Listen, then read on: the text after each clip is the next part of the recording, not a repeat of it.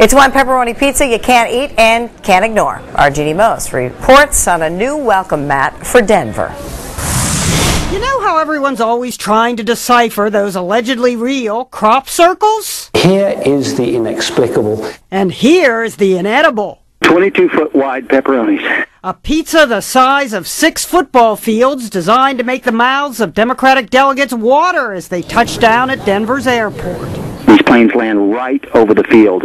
That's Kansas crop artist Stan Hurd. You may have heard of his Indian portrait, or his sunflower, or his Absolute vodka bottle.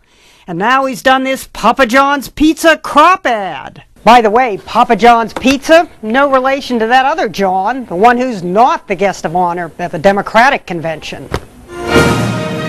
You can't just toss some dough to make this pizza. It took a team of a dozen or so a month and a half to create this out of a wheat field.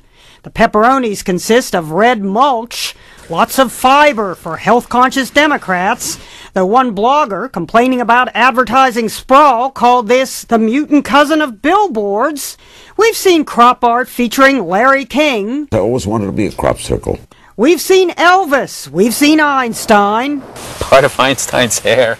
We've seen Homer Simpson. Sorry, but you can't see the really giant part of a figure sometimes called the Rude Giant, made out of trenches dug at least 400 years ago in England.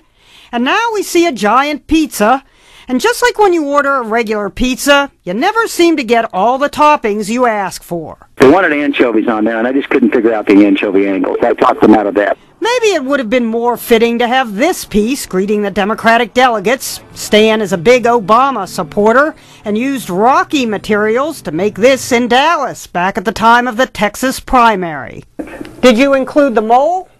Include the what? The mole. He's got a mole. You know, There it is, next to his nose, but on the rock art you see a couple of white Labradors, but no mole. As for the missing slice of pizza, that's crushed limestone. Who ate that slice? Yeah, the Jolly Green Giant. Green Giant. Jeannie Most, CNN, New York.